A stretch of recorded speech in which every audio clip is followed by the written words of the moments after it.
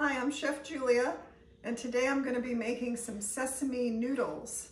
I don't like to call it a salad because you can just call it sesame noodles, but it involves having some really good noodles, and we'll talk about the different types. And we're going to take these noodles here, the ones I'm using today are a wheat noodle, but we're going to take those noodles and we're going to make them into something really delicious. But we're going to start with our dressing. So I have my dressing ingredients right here. I'm going to bring them over to get them closer to me. And I'm going to start by, putting them in this jar here. Hopefully I'll have enough room.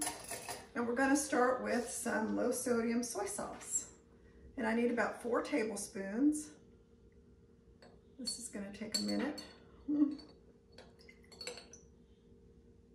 And I use the low sodium soy sauce because it still has a lot of sodium, but a little goes a long way. So what can I say? I'll never stop using soy sauce. If you can't, and I'm using 2 tablespoons of tahini, and this is Mighty Sesame Tahini, which is you can see it's a pourable tahini.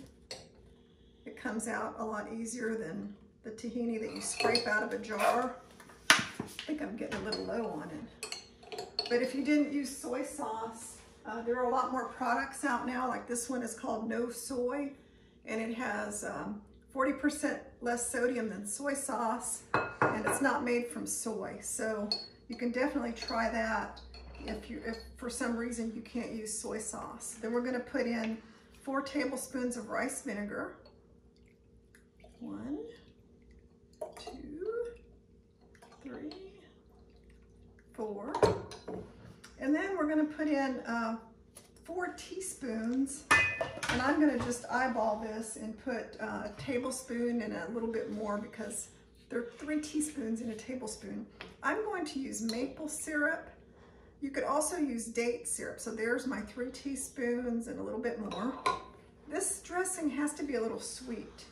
The other thing I use often is date syrup. So date syrup, it still has the same amount of sugar as maple syrup. So date syrup has 13 grams of sugar. Maple syrup has, well, maybe a little bit less. Oh, a 4th cup has 53. So I think they're pretty same, pretty equal.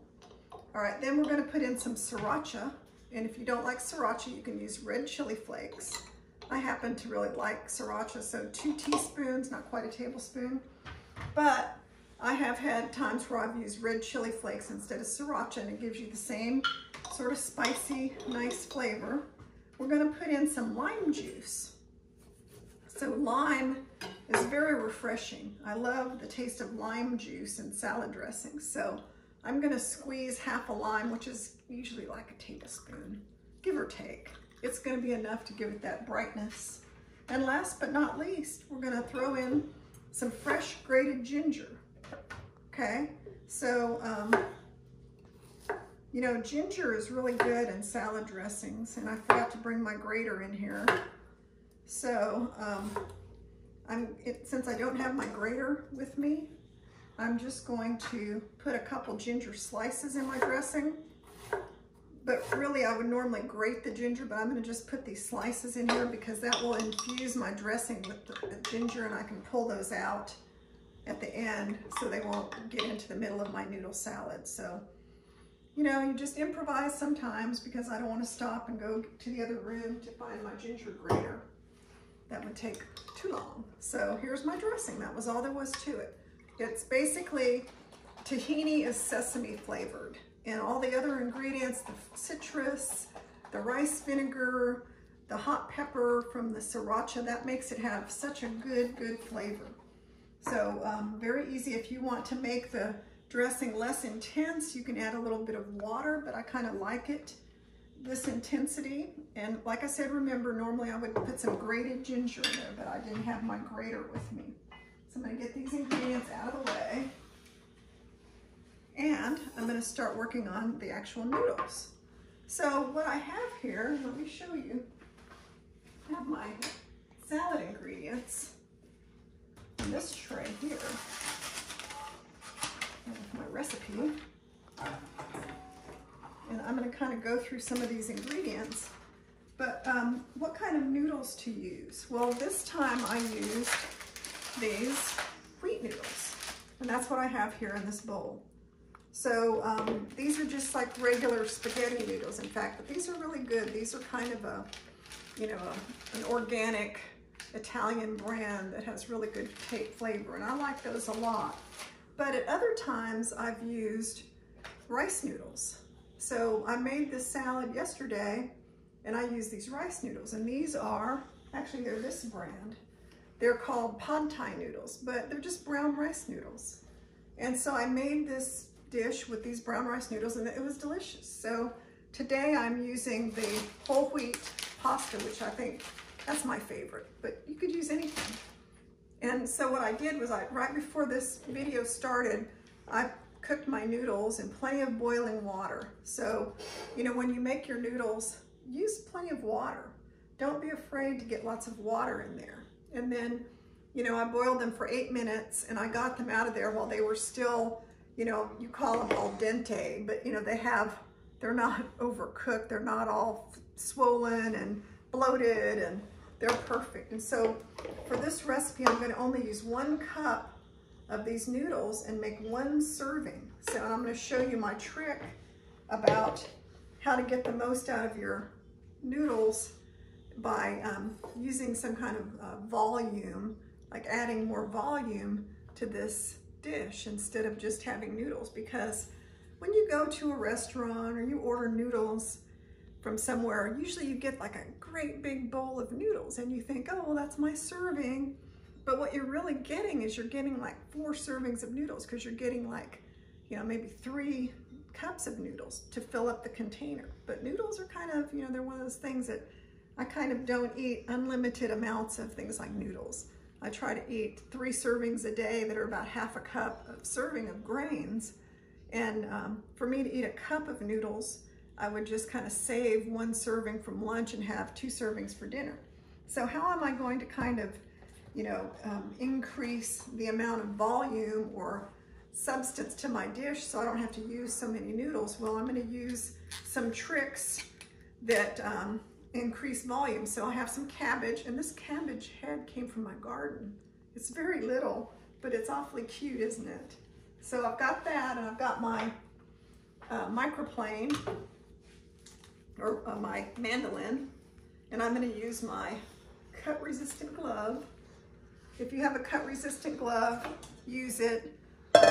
Don't think that you can just, you know, use these mandolins and not pay attention, because, you know, a lot of people end up with some nasty injuries, I'm sure you've seen. But what I'm doing is, if you could see this, I am shaving this cabbage so that it's really thin. I don't want it to be thick, I want it to be shaved, like super, super thin. And I don't want too much of it. I just want to kind of bulk up my noodle salad with some cabbage. So that's all I want. And you know, purple cabbage is full of color, it's beautiful. So I'm gonna set that pile there. I have some zucchini.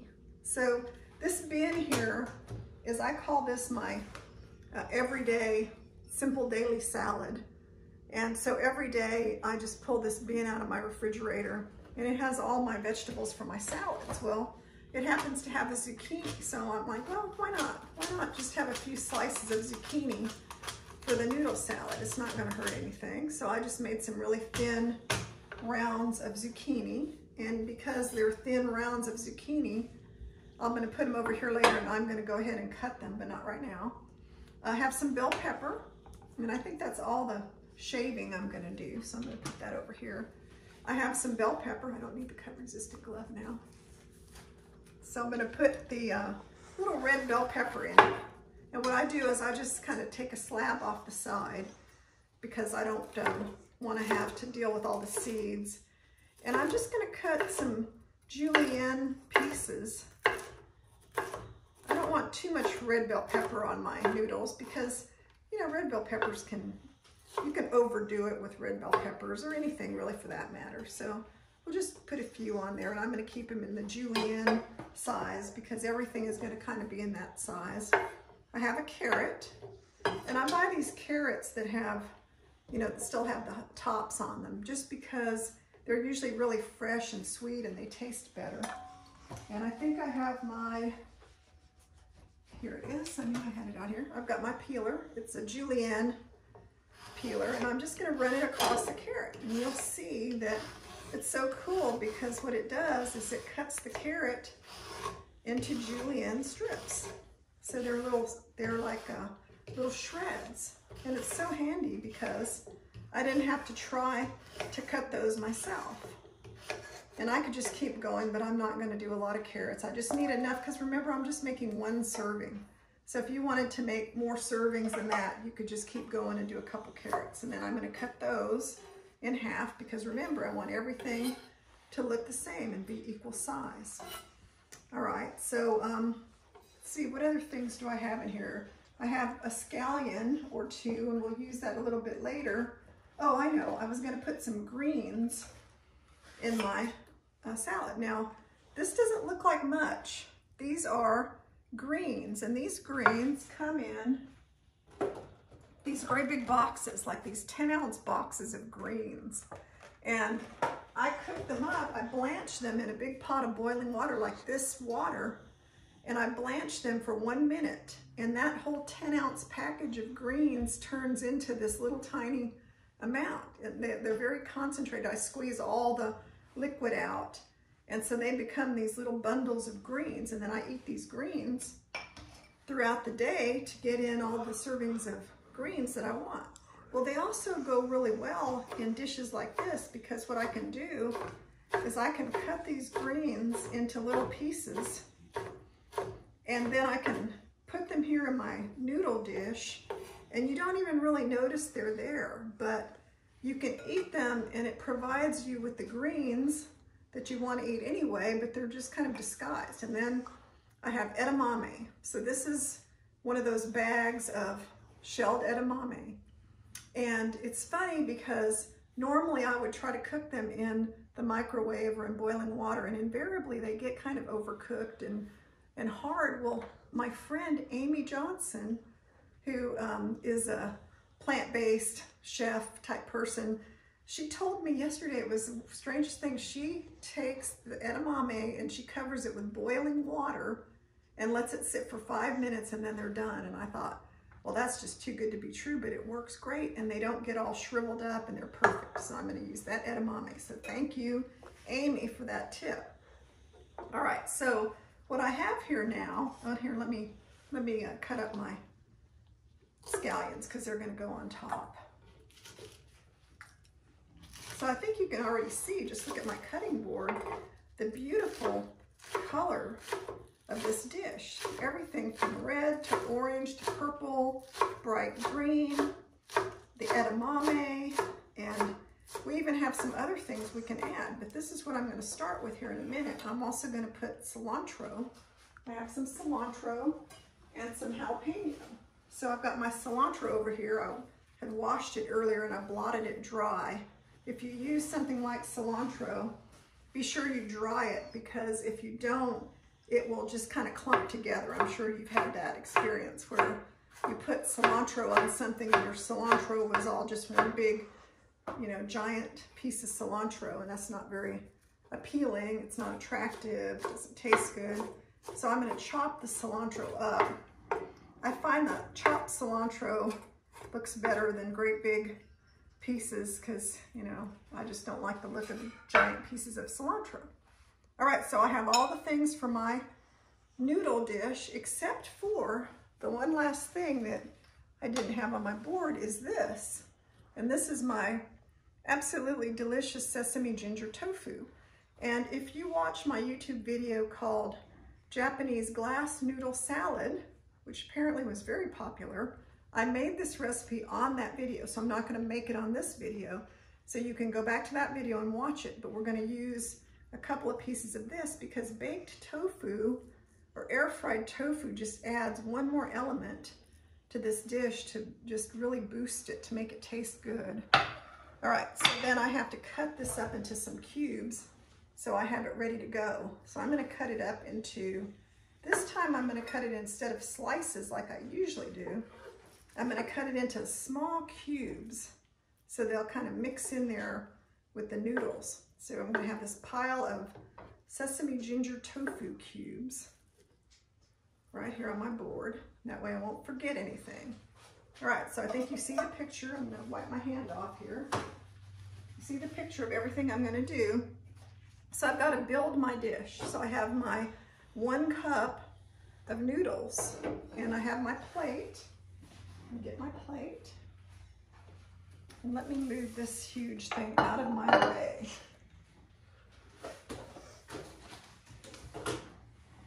And put my plate right here. Okay, so I have the dressing. And the first thing I'm going to do is I'm going to put some of this dressing on the noodles to loosen them up. And I have a lot of extra dressing, so I don't have to use all of it. And you see the first thing that happened is that chunk of ginger fell out. I don't want the ginger, but since it was big, you know, I was able to put in there. So you see the noodles, as soon as I put the dressing on them, they loosened up very nicely. So don't be afraid if your noodles, when you take them out of the pan and they sit for a while, you know, the noodles will kind of clump together like that. But the minute you put your dressing on your noodles, they immediately will start to come apart, which is good. So what I'm gonna do is I'm gonna build some layers. I'm gonna build a layer of noodles.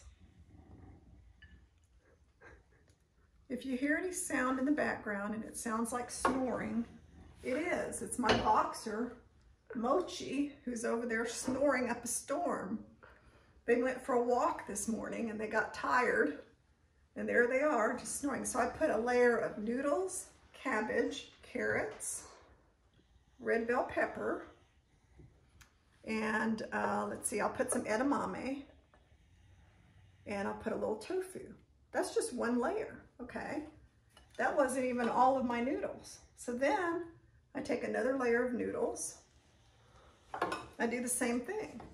And you know, this wasn't really a lot of vegetables either. That was less than a half a cup of purple cabbage and just one little slab of red bell pepper.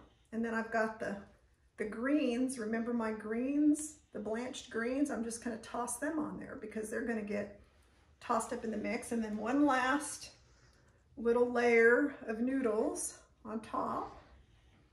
So what happens is when you get this dish, you think, wow, look at all that food. You know, I get this huge amount of food to eat, and it's, you know, mostly vegetables. There are some noodles, but it's not completely, you know, packed with noodles. Got some scallions. And then we can put, you know, a little bit more edamame. And I can kind of try to keep it to as tall as possible. All right, and then we'll top it with some cilantro. And I haven't even used all this food on my tray. What I can do is I'll surround my noodles with some little cubes of tofu just for fun, because I know that I'm gonna love to eat that tofu, and maybe some more edamame around the side because it's not gonna stay on here. But I want the edamame. So I've got the, you know, protein from the edamame, and then I've got some nice jalapenos because I like it spicy. Now I could add Sriracha on here if I wanted to. Let's say, you know, I like it really spicy, so I could put a little cilantro or a little Sriracha. And last but not least, I really like the crunchy toasted almonds. So I'm gonna throw some toasted almonds on there. So there you have it. There is my sesame noodle salad, where, you know, it's got all these delicious ingredients, and because I, you know, bulked up the volume with cabbage and greens and bell pepper and all these extra ingredients, even some zucchini, which I forgot to put on there, but if I had put the zucchini on there, that would add one more vegetable. I forgot to slice it into little julienne strips. So there you have it. This is the sesame salad, sesame noodle salad. This is something that I have brought with me to numerous friends' houses and meetings and things. And when I bring it with me somewhere, what I do is I bring the dressing. I dress it a little bit, but I bring, you know, more dressing with me. And right before I serve it, I put all the layers together, and then I put the dressing on it, and then I serve it, because like most things, the dressing will get absorbed into the noodles. So it's really better if you dress it right before you eat it. So there you have it. sesame noodle salad. I hope you make this. I hope you eat it. I'm not going to eat it right now because it would be really awkward to try to stuff a bite of this into my mouth. But as soon as I'm done, I'm sure I'm going to enjoy this plate for my lunch today. So thanks, and come back again and watch more of my videos and subscribe to my channel. Thank you so much.